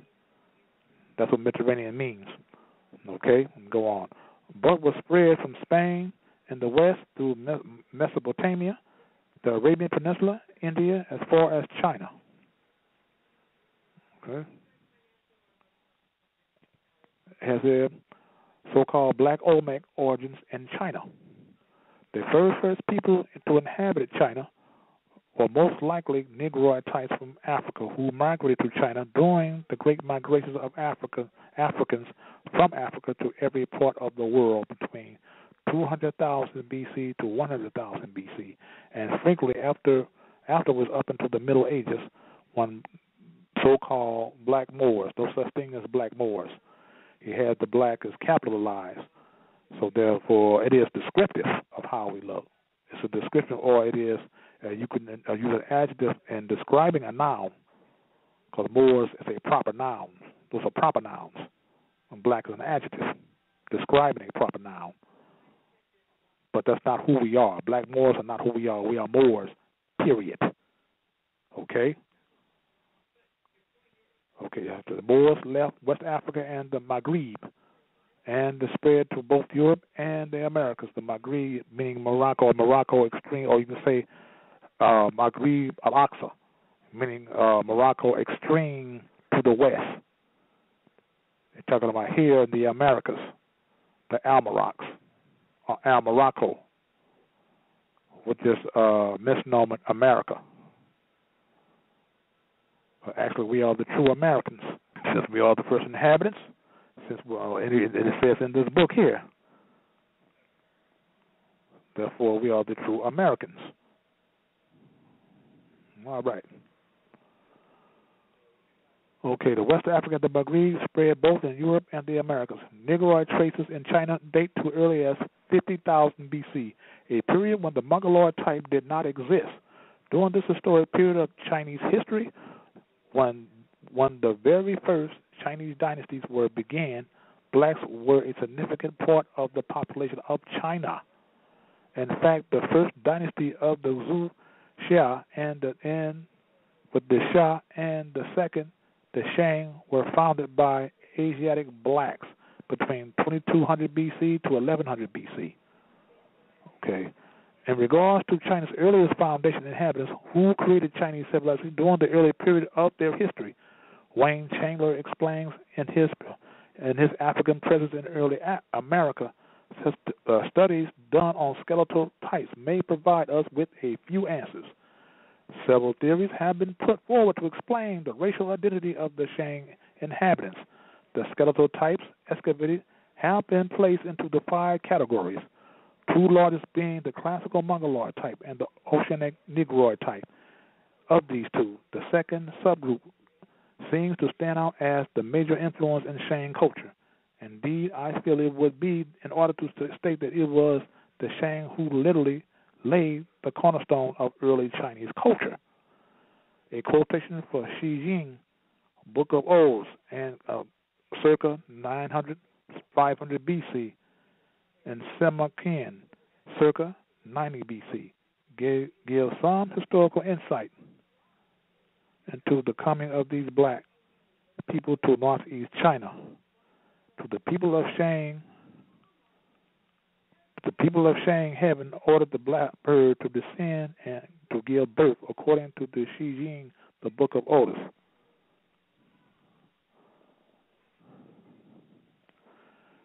The connection between the ancient black dynasties of China, such as Xia, 2250 BC to 1776 BC, and the Shang, 1766 BC to 1122 BC. But the Olmecs of Mexico is one that has been thoroughly explained by Wayne Chandler and others. The fact of oceanic African and Mongoloid Chinese settlement in China in the very early stages of ancient Chinese civilization, 2500 BC to 2200, and the possibility that these two groups migrated to the Americas is very likely. The African all-black makeup of the Shang dynasty was made clear by the Shu invaders who overthrew the Shang dynasty. J.A. Rogers states in Sex and Race, Volume 1, that Shus described the Shang as having black and oily skin. Moreover, according to K.C. Shang, a miniature jade figure from Xiao Dun and Xiao She Xiang suggests Negroid features, flattened nose, prominent chins, and foreheads, and the lack of the Pegasus fold that the Mongoloid possesses.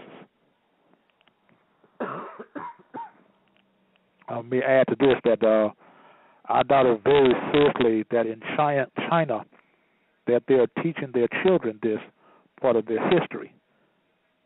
If anybody tell me that, I doubt it very seriously. I have to go to China, do all kind of lengths of trouble to get to China to see this myself. But I doubt it very seriously they're teaching their people that a lot of our Moors are part of their history, and the first part of their history. I have nothing against the Asian people or the Chinese people or what you would say the Manchurian people, which is who they really are, Manchurians, not Chinese. I have explained earlier that China is the corporation country. The country is Manchuria, but most Chinese don't even know themselves. And most Chinese don't even know themselves that we are the first start of their civilization and culture in China. Their culture came from us. Chinese are not going to try to hear that. So, all right. Let me go on. It says here, the facial characteristics of Olmec sculpture, which present humans, clearly depicts two distinct racial types. The black African Negroid type found throughout Africa and a Mongoloid type, which closely resembles the Chinese regional Mongoloid type. Representations of mixtures of the two races also occur in Olmec, jade, stone, and other plastic arts. The migration of the black and Mongoloid Shang people to Olmec, Mexico, may have been due to the invasion of their kingdoms by barbarism from the north, specifically the Shao. Moreover, it was the Shao invaders of China who overthrew the Shang dynasty about 1122 BC. In the overall history of black civilization, a period over 17,000 years. This is relatively recent period. According to Rafik A. Zerahai, an ancient Egyptians and Chinese in America in 1121 BC, the Shao leader Wu Wang attacked Shao, the ruler of Shang. Before he did so, he accused him of being debauched and thinking only of palaces, buildings, terraces, groves, dikes, pools, and extravagant clothing, to the neglect and ruin of the people, and of spreading pain and poison over the four seas. He exhorted his men to attack tigers and panthers. On conquering the Shang, he respected their intelligent men. He distinguished the families of the clever men among the enemy who have gone away. Wayne Chandler lists a number of trait similarities between the black Shang dynasty of China and the Africans and the black Olmecs. Okay, he started off with one. Shang triple bronzes and triple ceramics of the U.S., Southwest, Central, and South America are similar, according to Nigel Davis. 2. Connection between African serpent, Chinese dragon, African lion, Chinese tiger, and jaguar of Mesoamerica as being a great spiritual significance. 3. Similarities in the guizo of sitting used by Shang and Olmecs. 4. similarities in African sitting positions with that of the Chinese and Olmecs. 5. The importance of the bird to describe people used by the Olmecs and the Shang. 6. Mohawk, broad ridge hairstyle used first in early China by the blacks, brought to Mexico by the Shang. 7. Importance of cats protecting children in plastic art founded in Shang and Olmec, as well as the South American civilization. 8. Shaman with object in each hand, began by Shang, also portrayed by the Shaw, Olmecs, South Americans, and Africans. 9. Nose plugs used by blacks as Shang, China, Olmec priests, still used today in Africa. Okay, the above characteristics are among the many similarities and cultural traits found between the Olmecs, the Black Shang dynasty of China, and the ancient African civilization of West Africa, Egypt, and Nubia. The landing of a series of Black Shang people from China and West Mexico who were fleeing from the takeover of their kingdom by the Shaw barbarians from the northern regions of China contributes to the evidence that clearly shows a Mongoloid Asiatic invasion into a settled, civilized, and advanced black civilization in central and southern China. These blacks were part of the makeup of the Olmec civilization between 1100 BC to 400 AD. The greatest influence on Olmec civilization, culture, and the makeup of the primary inhabitants responsible for the transmission of Old World culture and civilization to Mexico came from Africa rather than from the Pacific. There are numerous trait similarities between African in the Nile region and West Africa with the Black Olmecs of ancient Mexico, which points to a more significant African contribution to Olmec civilization.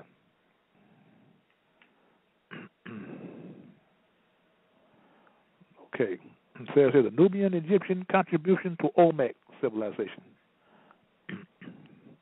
The current archaeological digs, as well as the finding of historical artifacts, is working to greatly heighten the significance of ancient Nubian Tesseti as the very first region on Earth where civilization originated. In fact, Nubian civilization superseded Egyptian civilization by thousands of years. Scott McCloud discusses what many unbiased historians and Pan-African historians have claimed for many decades. He writes in Time magazine, Nubia, not Egypt, may have been the first true African civilization. He describes the very important expedition to northern Sudan undertaken by archaeologist Timothy Kendall.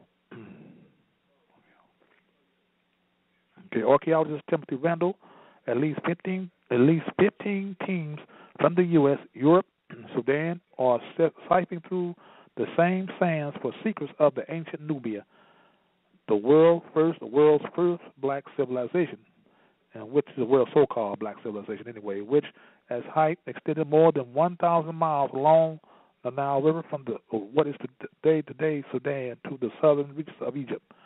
The scholars have been convinced for at least 20 years that the Nubians were not merely vassals or trading partners with the Egyptians, but builders of their own ancient and impressive civilization, which culture was the most complex and cosmopolitan in all Africa. Okay. Two kingdoms that existed between 1000 BC to 350 AD. These were Napata and Meroe. The Olmec civilization developed during this core period of Nubian civilization, a period when the Nubians were masters of the Mediterranean, the Indian Ocean, and the Atlantic, most specifically between 1000 BC to 600 BC. When they ruled Egypt or were part of the military class of the Egyptians, McLeod observes French archaeologists have found exquisite ceramic figurines, bowls, and funerary objects at sites that date from at least 8,000 BC. They are told as the Neolithic sites in Africa and predate prehistoric finds in Egypt by a staggering 3,000 years. Whoa. Okay. Although Scott McCloud's essay to Time magazine is one in a series of such articles appearing in magazines such as Time, National Geographic, and others. Over the past 20 years on the true African origins and the significance of the African development of the very first civilizations, others have been written extensively on both Egypt and Nubia and on the connection with the Olmec civilization of Mesoamerica. Alexander von Wuthenthal writes in African Discovery, African Presence in Early America. Most convincing of the presence of Africans in the New World is, of course, the famous colossal stone head of Triceratops. Number 2, not only an account of its purely Negroid features, but even more so by its typically Ethiopian braided pigtails, ending in rings and tassels. This head first reappears in recent times in the Nile Valley civilizations, edition by Ivan van Sertima. It has been seldom displayed among other Olmec heads. Von Wuthenthal makes the case for the old world African connection, Egyptian-Nubian. He discusses the Olmec site of Chalazinga, Mexico, in the state of Morelos, where a large African head was carved on the rock hundreds of feet above the archaeological site below. He sees some significance and the connection with the direction the head faces across the Morelos, or the Morelos, whichever you, the word. Okay, plains to the snow-capped volcano Popocatépetl and other Olmec veneration of the mountains as a possible route to the underworld. He writes, after all, it seems to have been the reason for sending the Nubian expedition to the west over the Atlantic by Ramses III. I'm going to stop right here. Ramses III, I'm looking for this book called Ramses III, the Father of America, or the Father of the Americas, or Master of the Americas. I haven't found that book. It's a hard book to get. Last time I heard, it's a very, very expensive book to get. So we all know why that is. They still don't want us to know the truth about history and of their history as well. Like I said, the truth always rocked their world. It upsets their world big time. So, okay, let me go on. Another detail for this interpretation is the fact that the black helmet with a round knob, identical with a helmet worn by a member of the Sheridan bodyguard of the pharaoh depicted on his tomb. The Nubian presence in ancient Mexico and their contribution to Olmec civilization is one of the most significant contributions from the old world, and particularly from Africa to pre-Columbian American culture, compared to the observation of archaeologists and others that the Olmecs may have been influenced by members of the Black Shang dynasty of China. Many others believe that the Olmecs were directly influenced by the Nubians and Egyptians. Ivan van Sertima includes a number of cultural and artistic similarities between the Nubians and Black Olmecs. For example, van Sertima points out that in that year, 1938, an archaeological team directed by Matthew Sterling rediscovered this huge head with a helmeted dome 8 feet in height, 18 feet in circumference. It weighed over 10 tons.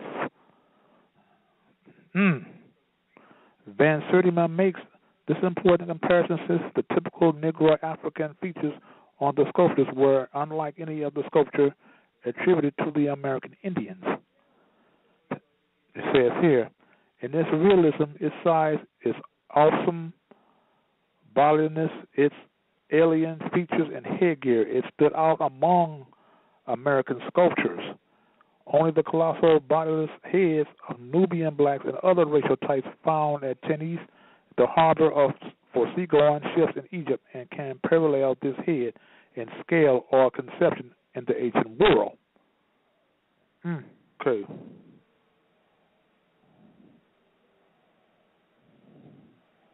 Getting on here. Okay, still got some time. It says that Van Sediment referred to the close similarities between the war helmets of the ancient Nubians and those carved on the ancient Olmec stone heads. He described these helmets as uncannily similar to leather helmets worn by the Egyptian Nubian military in the era of Ramesses. He describes their helmets as covering the head and back of the neck, and they have tie-ons attached to the crest and falling in front of the ears. It has the circular earplug and the incise decorative parallel lines found on the colossal Nubian heads in the Egyptian port of Tunis.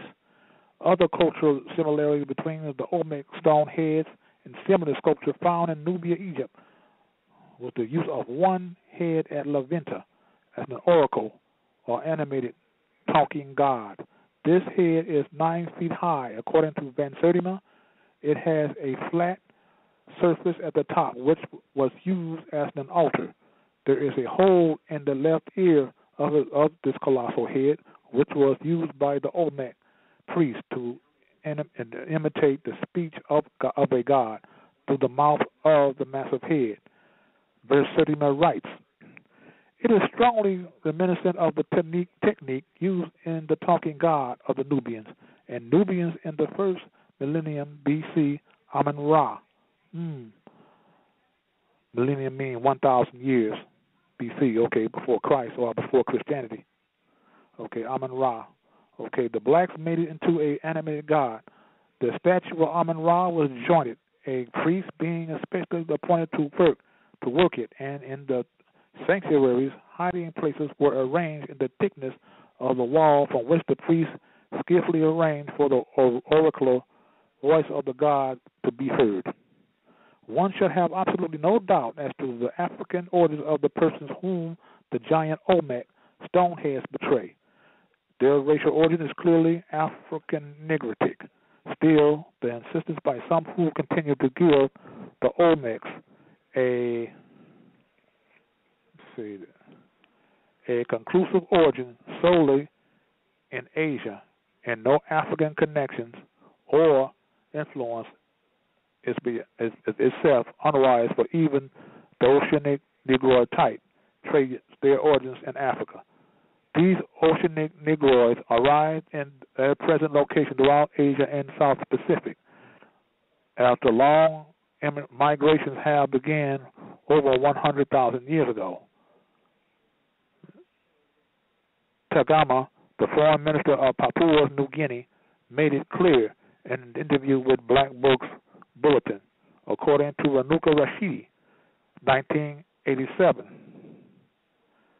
that the blacks of Asia and Africa are related. Tagama explains Africa is our motherland. All of the black population which settled in Asia over the hundreds of thousands of years came undoubtedly from the African continent. In fact, the entire world was populated from African peoples. We were linked to Africa in the past. We are linked to Africa in the present. We will be linked to Africa in the future. These statements by Papua New Guinea Foreign Minister Ben Tagama clearly points to the African origins of the blacks of Asia. They claim to be being original inhabitants of all Asia, since no other Homo sapiens existed in Asia except members of the black race, and most importantly, the right of the black race in Asia to establish themselves as a major force in the region, particularly in India, the South Pacific, Melanesia, and Australia, and the right of blacks to an occupied land as Southeast Asia, to do whatever is necessary with the help of blacks and people of goodwill elsewhere to regain their stolen lands and maintain economic, military, and cultural strength, as well as the right to increase and expand their black populations. Alexander von Rudenthal makes a very important comment concerning the difficulty that some anthropologists have in recognizing that the blacks of Asia, including the Aborigines of Australia, are of prehistoric African origins. Wayne Chandler explains this situation clearly. Okay. Dr. Alexander von Wuthenthal tells an interesting story which illustrates this reluctance to give Africa and Africans their proper due. After Aaron Palm, his theories on transatlantic voyages by Negroes to the New World, Palm advised, Wuthenthal never say Negro, always say Negroid. Both of them are fucked up names. So let me go on, because then it would be mean that the black specimens of the pre-Columbian art we derive from Melanesian Negro toes and not from African Negroes, with these all terms are misnomers, you know, a misnomer Negroid, a misnomer Negrotoes, a misnomer African Negroes, and whatever. Okay, let me go on. Dr. Wuthenthal points out that although some scientists are now beginning to accept the possibility of Melanesian blacks from the South Pacific migrations to America, but reject an idea of African contact with the Americas before Columbus. Apart from the obvious black or African origin, so-called Negrotic racial features and characteristics of much Olmec stone and terracotta art which portray humans, a number of other traits are shown to be very similar to the art and cultural practices in ancient as well as modern Africa, particularly the Nile Valley, Sudan, Ethiopia, and West Africa. Van Sertima lists these traits common among the ancient Nubian Egyptians, the true Egyptians, the Olmecs, which points to the African origins of these customs. It says number one, the double crown, which represented Upper and Lower Egypt, were worn by the Egyptians and the Nubians during the Nubian dynasty, circa 750 to 656 BC. 2. The royal barge was called by the name Sipak in the Olmec Maya language and Sebak in Egyptian. Purple was used by the Nubian Egyptian and the Olmecs. Purple was also used by the ancient Mexican women of rank as shown in the Nubal Codex. Okay. The artificial beard was by the Nubian Egyptian well as at the ancient Olmecs. 5. Fans and sunshades made by feathers were used by Nubians, Egyptians also by the ancient Mexico Teutonics. Van Sertima points out that the ancient Egyptians used the colors blue, red, and green. The ancient Mexicans used blue, red, and green, and light green. Number 6, the parasol was another object used by the ancient Egyptian Nubians, West Africans, and the ancient Mexicans. The parasol is mentioned as one of the items brought to ancient Mexico by outsiders, according to the oral history recorded to the Tuturo Coyo in an ancient Maya book. It states that these things came from the east, from the other side of the water and the sea. They came here. They had their thrones, their little branches and stools. They had their parasol and bone flutes. The previous cultural similarities are among a few of the traits which connect Olmec civilization and the Olmec people themselves with Africans from Egypt and Nubia. West Africa connection with the Olmecs is also strong. Here's the West African origins of the Olmecs. There are many characters among the ancient Olmecs of Mexico, Central America, which can to West Africa or a civilization that was located in the West Africa. The ancient times with roots or connection in ancient Egypt and Nubia during the time of Olmec dynasty, 1100 BC to 400 AD. One of the ancient Africa's greatest civilizations flourished in the region, which became the Kingdom of Ghana. Moreover, according to More Better News, South Holland, Illinois, as early as 15,000 BC, the Zena Empire, ruled by the Emperor Terus Afrique, existed in the region which became the ancient Ghana. I spoke of Terus Afrique early in this book. He was the one that created the flag, the red, black, and green. As most of you should know, are familiar with this flag. Colors of the flag mean as related to our people. Okay? However, unlike the Ghana of the Middle Ages, 1400 AD to 1000 BC AD, The Ghana of 3000 BC to 400 AD was one of the world's wealthiest kingdoms, despite its distance from Egypt and major regions of black civilization in northeast Africa, the Mediterranean, Mesopotamia, India, Ethiopia, and South Arabia. The condition of West African civilization between 3000 BC to about 400 AD is one of the needs careful research and study. Yet there are many clues and facts which to build a clear picture of the type of culture that existed in the region and how the culture led to the transportation of people and ideas about 1,500 miles from the Atlantic to the Americas. At least one advanced culture and civilization existed in West Africa between 3000 BC to 500 BC. This culture was called the Olmec culture and is responsible for numerous highly artistic works in stone, terracotta, bronze, iron, gold, silver, copper, and other metals. Works in ivory and wood are also available, although much of the wood artifacts, carvings, and practical implements created over the past 4,000 years may have rotted away. Okay. Here's something here. It says here,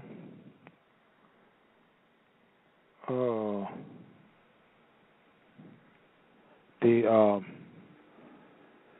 says here that Africa, when migrations by ship, boats, and cure boats inside the lake, field Sahara, and across the oceans. The last groups of blacks to migrate to the Americas in prehistoric times was a group called the Clovis Folsom Point Blacks.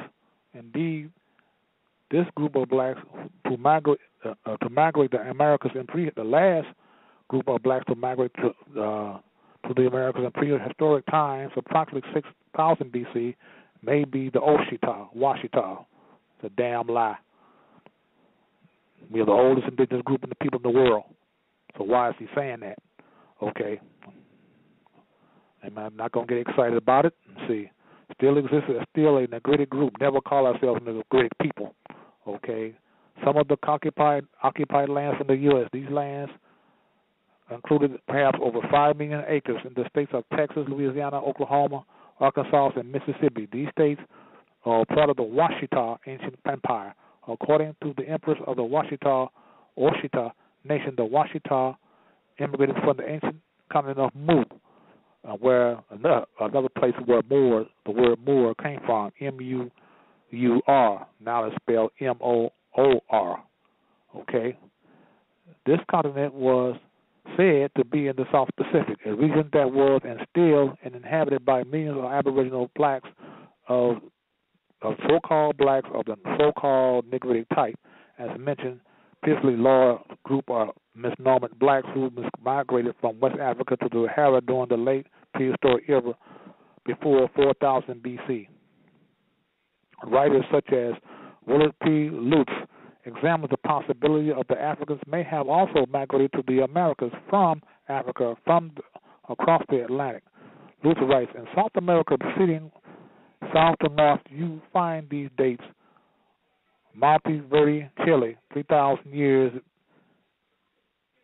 Pedra Ferrola, Brazil, at least 32,000 BP; or Flea Cave, Peru, 20,000 years BP;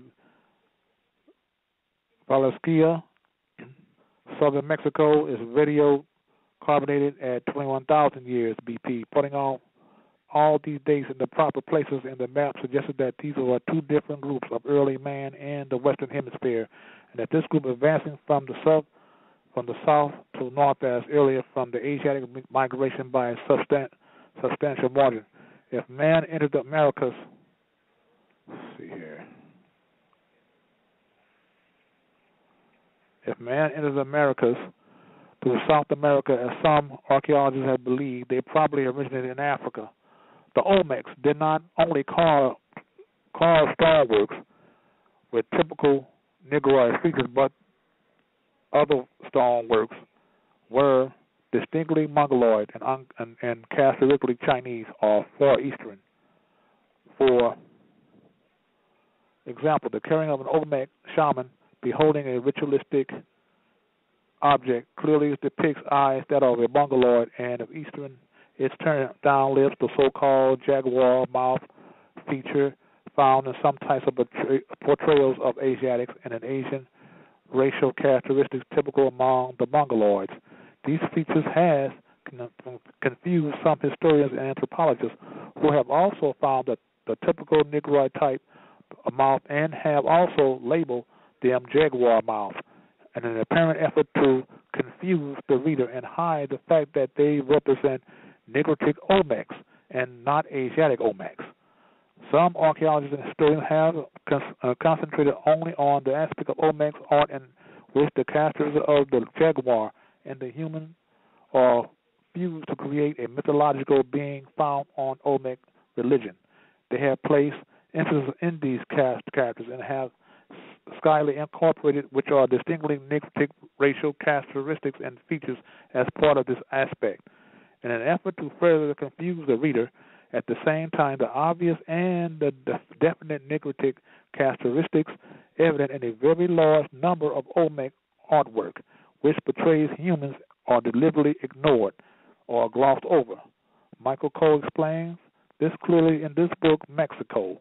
The hallmark of Olmec civilization in the art style is the most unusual aspect is the iconography on which it is based, through which we glimpse a religion of the strange sort. The Olmec evidently believed that at some distinct time and pace and time in the past, a woman cohabited with the jaguar. Anyway, contributed to the lineaments of felons and men. These monsters are usually shot in Olmec art as somewhat infantile throughout life, with the puffy features of small, fat babies, snarling mouths, toothless gums, or long, curved fangs, or 7 claws. The purpose of such a combination in Olmec art must not be mistaken for these aspects of Olmec art. Represents the Africoid racial characteristics. Yet it is in the feline-human combination that biased writers and anthropologists have used to cover up the obvious Negroid aspect of Olmec art, although they have not been totally successful in that endeavor. Still, they have gone as far as describing Negroid facial features such as full lips, puffy faces, straight eyes, flat noses, high foreheads as infantile or baby face features rather than Negrotic African characteristics of much Olmec art. Still, writers, historians, and anthropologists such as Alexander von Rutenthal are straightforward and honest in their description of what is obviously Negrotic African people, portrayed in much Olmec art. A summary of Van Rutenthal's Humanitas Americas collection clearly, accurately, and unbiasedly describe people who are African blacks. Says there, A misnomer black priestess on a stela displaying an empty cartouche, on which von Ruthenthal states that this, according to Cyrus Gordon of New York University, means she's displaying a scent. B, the body of a dwarfish, chubby black girl over 2,000 years old from Las Bogas, Mexico, figure 4. C, figure 6A from the Acapulco shows a black person with kinky hair. Okay. Okay, D, figure 6 shows a black African girl with a nose ring and braided hair, slightly slanting eyes, earplugs. E, figure 6D shows a figure with exaggerated mouth.